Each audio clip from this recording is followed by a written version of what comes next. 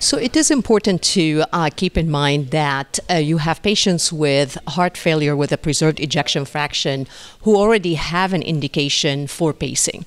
And what is really important for these patients is to be careful and mindful of what type of pacemaker to choose and how to program the device.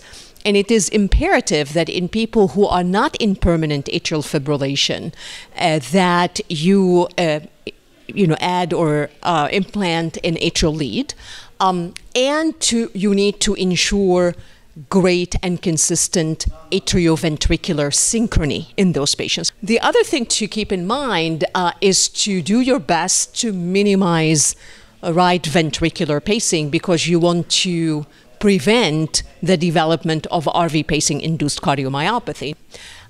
With patients who are now getting devices, I think it is important to consider the implantation of pacemakers that would enable conduction system pacing. And it is important to keep in mind that left bundle branch area pacing now is really better than his bundle pacing.